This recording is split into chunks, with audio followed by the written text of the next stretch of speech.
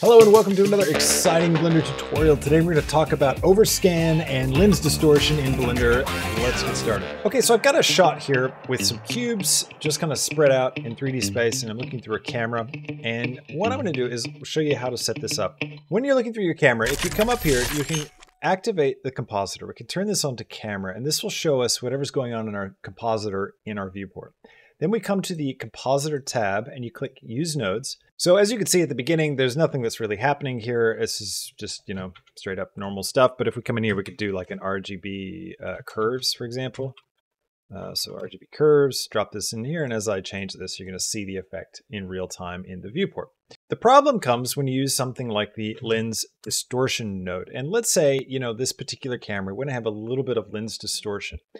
Now, if I turn up distortion, you can see it starts to distort the image and it creates that curvature that you get from a lens, but you're getting this black bar along the side and then even worse, this gray bit here as you increase that effect.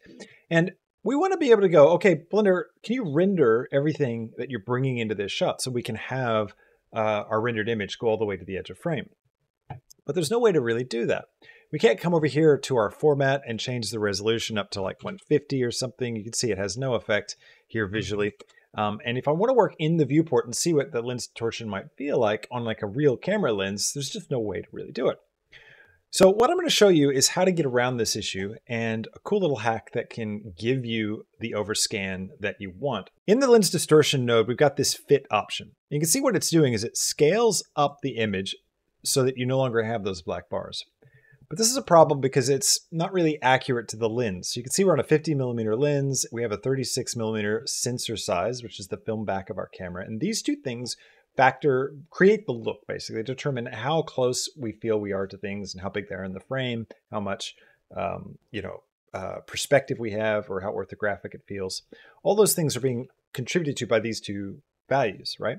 And fit really doesn't give us the look. We want to keep the look like this. We want it to feel like this, we want the cube to stay the same size in the center of frame, have the same kind of perspective lines, everything, but we just want to be able to render outside of the edge of frame. So what we need to do is we need to create more image. So the first step in getting this to work is we need to create the scale node. So I'm going to come over here, I'm going to grab the scale node, and I'll drop this here. At 1:1, set to relative, it's not going to do anything. So we need to scale it up. Now what I'm going to do is I'm going to scale it up until I'm getting the same effect basically as fit, right? And the reason why we're using the scale node is because we want to know what the numbers are that we need in order to get this thing to fit, right? So let's come over here, let's grab these and I'll just drag up, I'll hold down shift to slow down the value. And it looks like right about 1.2 seems pretty good. Scaling this to 1.2 is pretty much the same as using fit, right?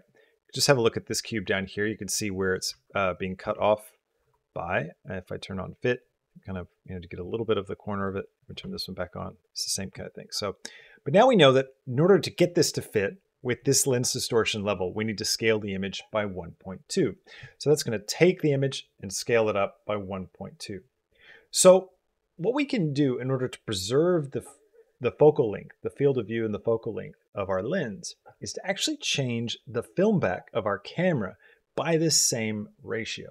So come over here to the sensor, and where it says sensor, I've got mine set to auto at the moment. You can do this horizontal, vertical, however you want. But if I get rid of the millimeter and I just type in multiply and I go 1.2 and I hit enter there, it's going to change my sensor by that same scale that we've scaled up. And you can see what happens is the visual effect is everything shrinks. So if I just drag this around, you can see that the sensor size changes basically the scale of our frame. All right, so let's start to brute force test this a little bit. So I'm going to take my camera and I'm going to drop my f-stop. Right now it's set to 1. I'm going to go to 0.1. So I really start getting some depth of field blur here. I might even go further than that. 0.05, let's say, right? And I've got one object here, this sphere that has some bright kind of emissive shader on it. So I get some really sharp bokeh on that so I can see what that feels like. And I'm just looking at how everything is distorted and how the image feels, right? So what we're going to do is I'm going to render this frame. So I'm going to go view, viewport render image, and this will render what my viewport sees. This is a good little tip, by the way, is using the viewport render. It's different from using the render image. This will actually use the like the Eevee pipeline. So if I render this, you'll see I don't get the background, and that's because this it automatically will use the scene world whenever you do the normal render image. But if I use view render image from the viewport, then it's going to render whatever my viewport is seeing. So if you ever get a different result from normal rendering, this is what you want to use to get the render you want. Okay, so we've got this saved into slot 3. So I'm going to go to slot 2 by hitting 2 on my keyboard here, and this will give me a fresh render slot. So now we can render, it'll save it to this slot, and then we can compare by hitting the number 3 on my keyboard, number 2 on my keyboard. We can look at these side by side. So let's now have a look at what happens when we kind of revert this change. So let's get rid of the scale. I'm going to mute that, and I'm going to divide by 1.2, right, to put the film back to what it was, which is 36. And let's render this. So view, render image. So there we go. And I'll put this into slot 2. So now let's compare. So if we go between 3 and 2, you can see that the cube is pretty much staying the same size. There is a slight difference, very slight, but overall it's pretty much the same. What we are getting that is different is the distortion is more pronounced in this first one than it is in the second. So we will lose a little bit of that distortion, but overall, the depth of field, the bokeh, everything is staying relatively the same. It's just we've got the edges of our frame rendered now. So one thing that this approach does change is it will slightly change the way your f-stop creates depth of field. So it'll create a little bit of a blurrier image in some places. So it's really hard to see at a scale of like 1.2. We're just changing it a tiny bit. And typically speaking, changing it enough just to get the overscan, it's not going to really affect our image. Again, this is a very extreme f-stop. This is like 0.05. So it's a very, very intense f-stop. We don't normally have them like that. So anyways, so this is a great little effect to use to get the overscan that you need to really be able to dial in lens distortion effects. And now what we can do is really have fun with this. I'll come back. I'll set this again. So multiplies by 1.2.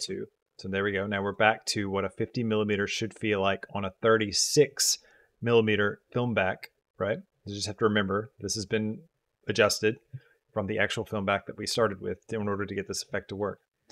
Now we can add some dispersion now, which is really fun. That splits the RG and B values along the edge as it gets to the distorted side.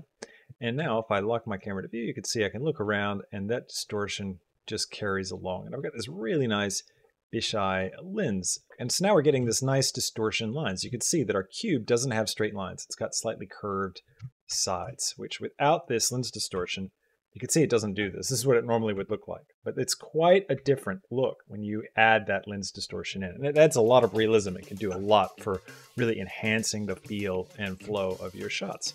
Now, if you want to support this channel, you can join on Patreon and get the full uncut version of this tutorial where I go into even more detail about the compositor nodes and what I like to have as my ideal setup. Likewise, you can get that on Patreon if you join at any level over there. Or you can get this project file as well if you join on Patreon at the second tier and up.